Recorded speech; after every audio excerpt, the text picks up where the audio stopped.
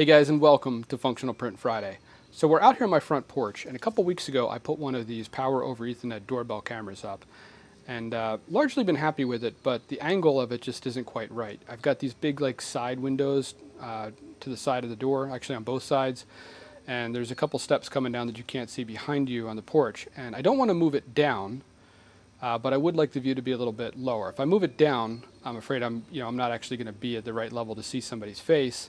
But I think if I angle it down a little bit, I'll be good. I'd also like to angle it in a little bit this way to better, get somebody at the door if they are close to the door. It's okay if they're, like 2 or 3 feet back, but if they get real close to the door, I can't see them. This camera did come with a 15-degree wedge that you can use in left or right. That's too much for this application, and it's not going to help me with the angling down a little bit.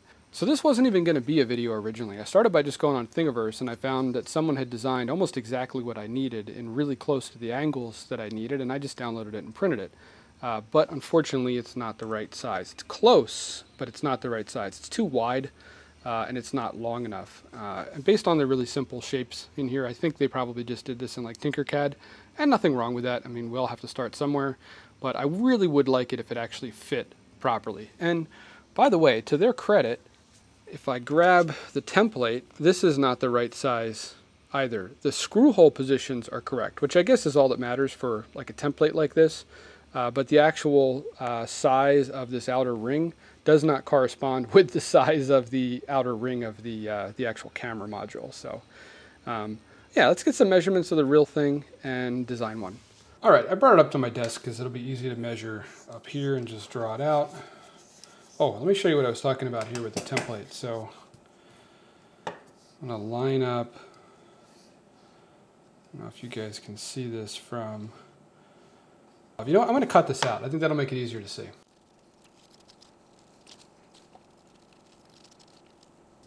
All right, so if we hold it up here, you can see, it kind of fits the inside diameter. It's I wonder if maybe they just took the wrong dimension when they made the template. Because if I line it up here at the edge, you can see how much short we are. Let's actually measure it. Yeah, it's 129, and the real thing is 133.12. All right, so 133.12 is our length, and looks like we are 49 millimeters wide. What I don't know is, this looks like a half circle to me. I don't know if it is, so I think what we'll do is we'll do an initial design where we just draw the sort of oval shape. We'll print that out real thin, like 0.5 millimeter, and then put that up against this and see if it matches before we do any other work. So let's do that. All right, test print is done. Let's see how it looks. And that fits perfect. It is dead on. So that's all they did. Each side of this is just half of a circle. So we can continue.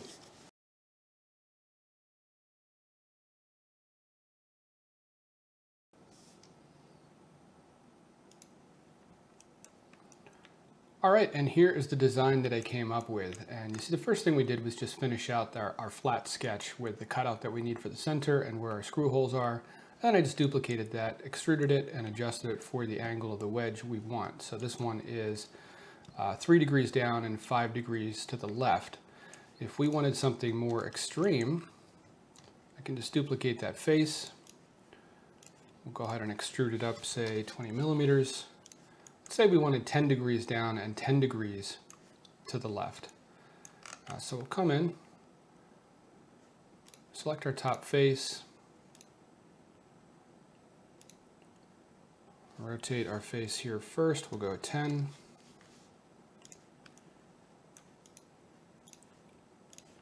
And then come up, get our other face, and then to go 10 degrees down. And now we've got 10 degrees in both the down and to the left. Or we could flip that over and have 10 degrees up and 10 degrees to the right. So easy for me to come in here in the future and just adjust this to whatever angle I need. So, all right, let's get this one printed out and see how it fits.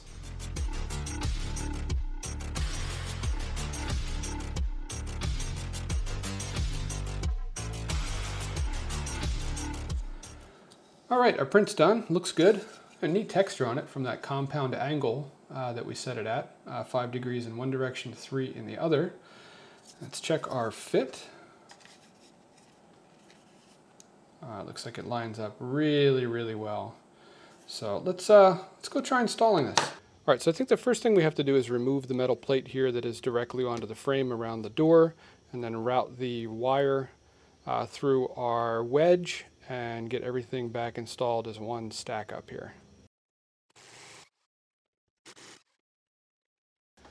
You know, I probably should have checked to make sure that our slot here gave us at least as much access as this plate, but looks like we kind of lucked out. It does. We have basically full overlap, which means we probably didn't need this big of an opening, but certainly doesn't hurt to have it.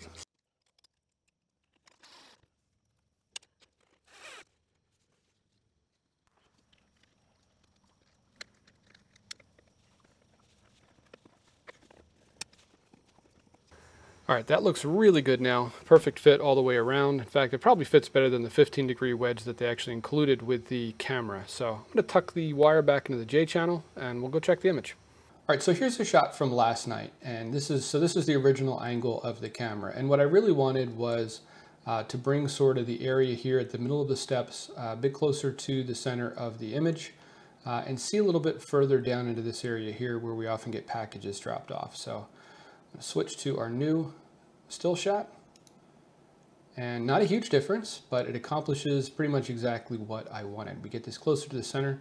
I may print one a little bit more of an angle and just see if we can pull it over a little bit more, but I think I've got enough now of the floor. If I switch back and forth, you can see it's not that it picks up a huge area here, but it picks up that area where packages tend to sit right in front of the door, so you can see if anything has been dropped off. Guys, as always, thanks for hanging out in the channel with me this week. As always, the STL for this design, as well as the STLs for all of the designs I feature on this channel, are on my site, fpfdesigns.com, and that will be linked down in the description. The specific camera that this fits is the Reolink PoE camera. They make a Wi-Fi one as well. I'm pretty sure they're the same camera housing, so it should fit for either one. So it's really easy to customize. If you want, 7 degrees or 5 degrees or 2 degrees, whatever, you should be able to modify it to your needs pretty quickly. If you enjoyed this video, if you got anything out of it, do me a favor, take a second, hit that like button. It really helps out the channel, also tells YouTube the kind of stuff you like to look at. And if this is your first time on the channel, I do a new functional print every single week. Solves a problem around the house, around the shop. I fix a lot of things that otherwise would go in the garbage, and sometimes we do prints completely, or I should say designs completely from scratch as well. All the prints are from scratch. So if this is your first time here and you want to see more of that, hit that subscribe button. And guys, if you do, I'll see you next Friday.